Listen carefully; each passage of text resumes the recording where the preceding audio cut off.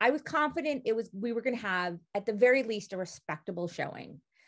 If for no other reason than there are millions of romance readers who are dying for something like this. I never dreamed. It wouldn't even occur to me to dream. I didn't even know it could be this big.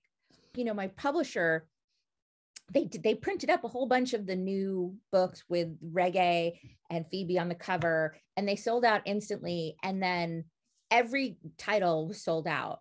I mean, it was just frantic. It got to the point where like every resource at the company was turned towards trying to get these books reprinted. I mean, thank goodness for ebooks. But and I couldn't even be mad at them because it's like, yeah, we could anticipate there'd be some demand, but nobody thought it was going to do what it did. And the last thing I would want them to do is, print up all those books and waste all that paper if nobody was going to buy them. It was crazy. But yeah, the books have just exploded, and not just in the United States, it's a worldwide thing.